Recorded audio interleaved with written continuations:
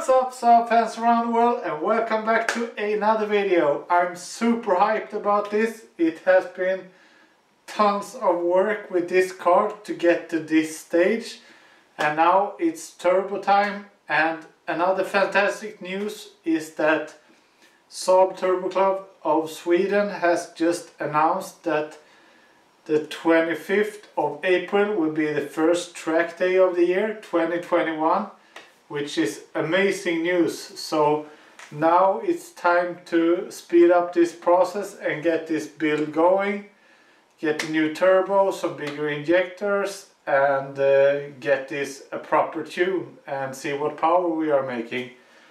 And then of course take it to the track and see how it performs will be the ultimate test. So yeah, let's get it going.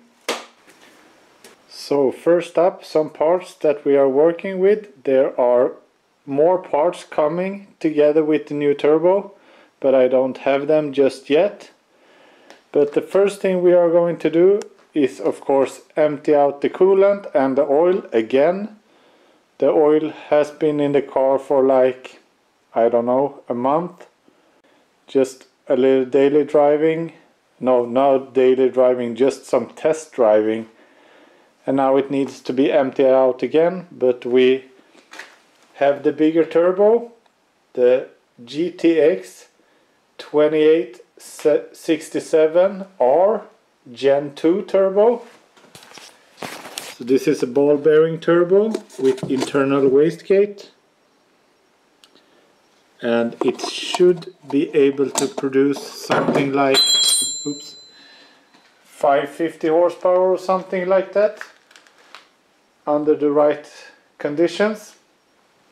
And we got some steel braided lines, and this will be interesting because the exhaust manifold that we are going to fit is going to move the turbo a bit, and I think these lines are fitted for the turbo on the original exhaust, so we will see how it matches up. And another challenge will be the oil return pipe. I guess I'm going to use this and then just use some type of hose because it's not pressurized. It just needs to be flowing into the oil pan again. So this is an exhaust manifold that I picked up some time ago, and it is stainless steel. It's not one of those Chinese one, it's a homemade one, but it looks pretty good. And it's not that thin material like 1 millimeter, 1.5 millimeter. This is like 2.5, 3. It has like one crack in it on the side, so I'm gonna mock up the new flange, the T25 flange, and then I'm gonna have a friend weld it for me, since I don't have a TIG welder. And we need to modify the downpipe as well, because now it's bolted up, and this has a 3-inch V-band. I bought this too.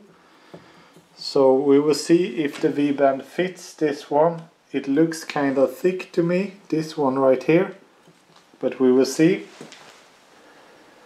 So that will be kind of interesting. The interesting part will be how it sits inside the engine bay, because it's pretty tight, but I know people that running like GT30s without a problem, so it should be okay. But the exhaust manifold decides a lot when it comes to the positioning. So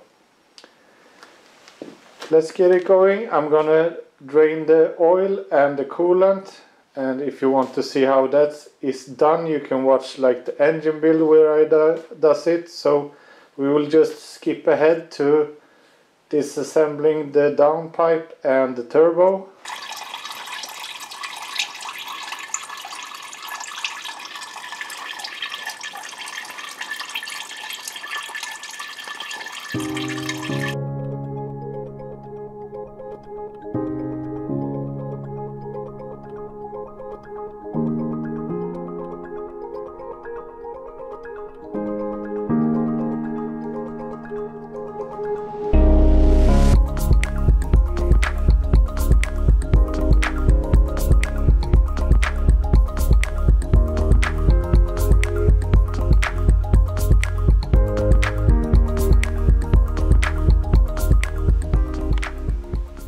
So this is the look right now with the original 15T turbo together with the 3.5-inch downpipe, and you can see it sits pretty tight. And right here is one of the spots that's really bad for the 9.5s. You can see the compressor of the turbo sits so close to the water pump, so it's like impossible to get a really nice inlet for the turbo.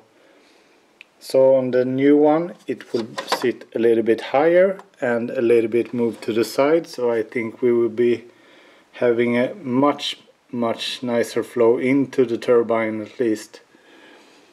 Then my worries are at the downpipe, but we will figure that out somehow,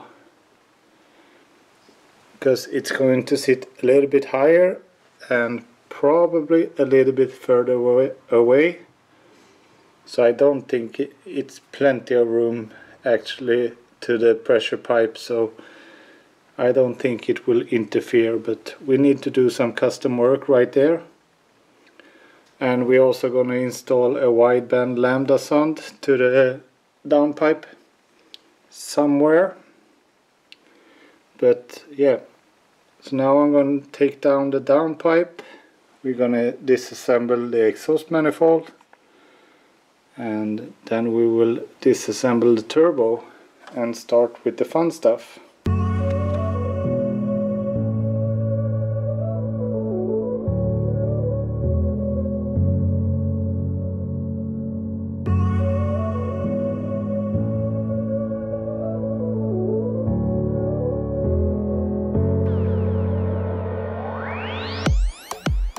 So now we have an empty space to work with.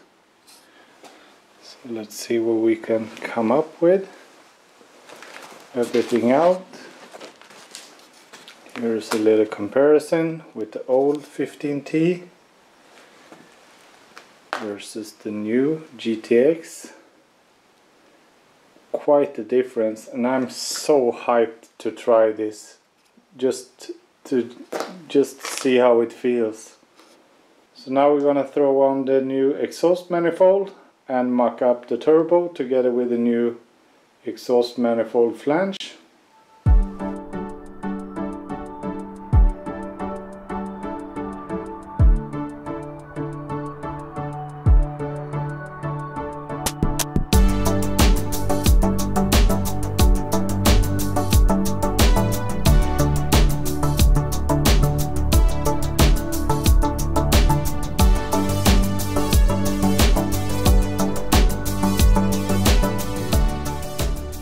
So ran into a couple of issues straight away.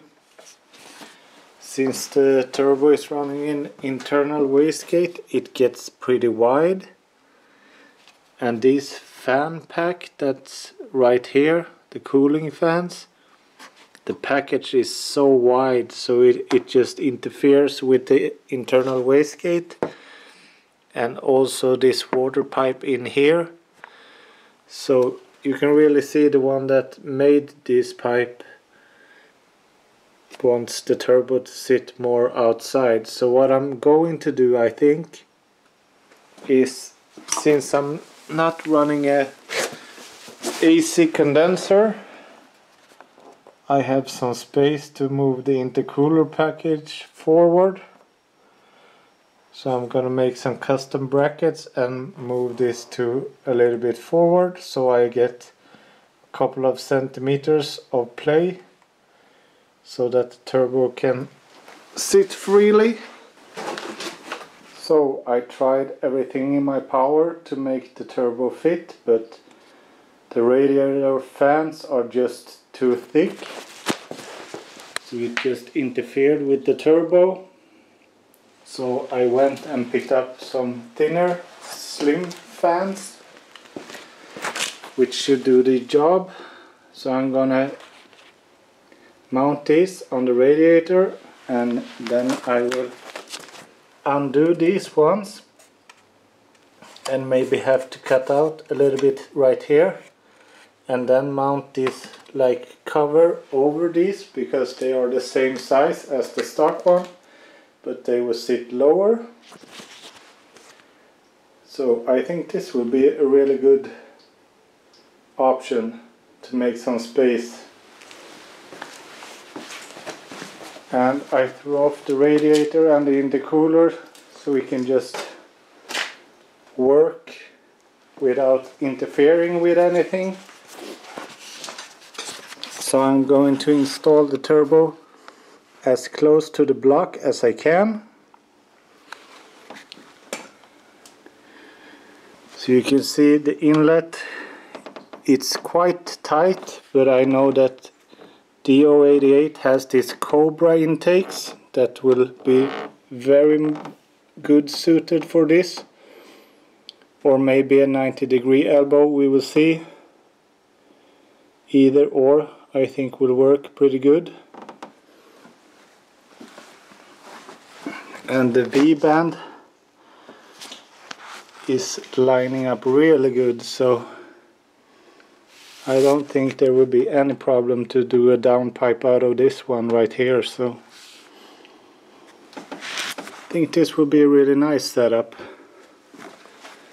So now I'm gonna tack weld in this flange, and then we might start with the downpipe, I think, and then I will try to set the radiator back again and see if everything fits, and if it still interferes with the wastegate we will move it out a little bit. There is space for it, but it will require some more work. So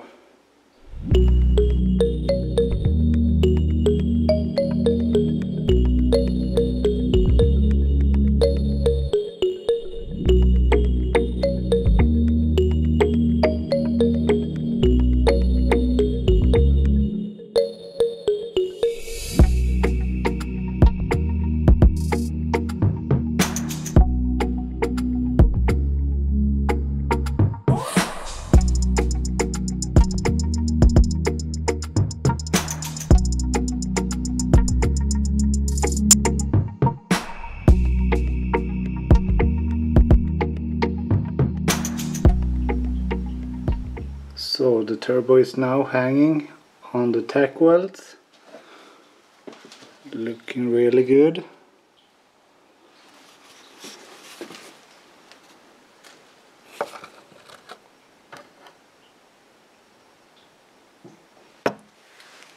So now we're gonna unwrap the downpipe from the exhaust trap and put it in place and see how much wrong it is.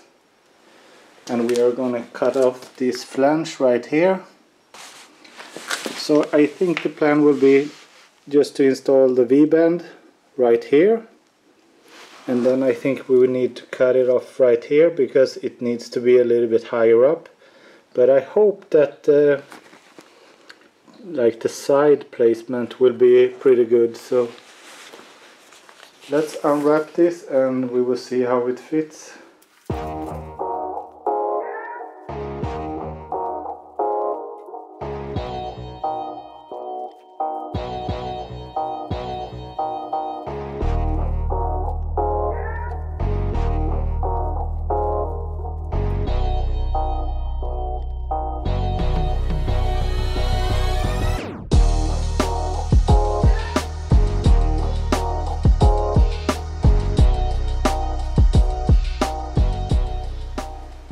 To be the first test fit, this is really not that far off.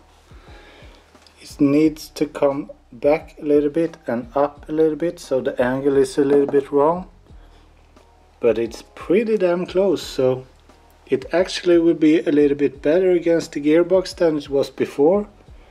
It was a little bit tight, but so I'm gonna cut it in half, and then we should be able to cut some small pieces, tack weld it together, and we will be good to go.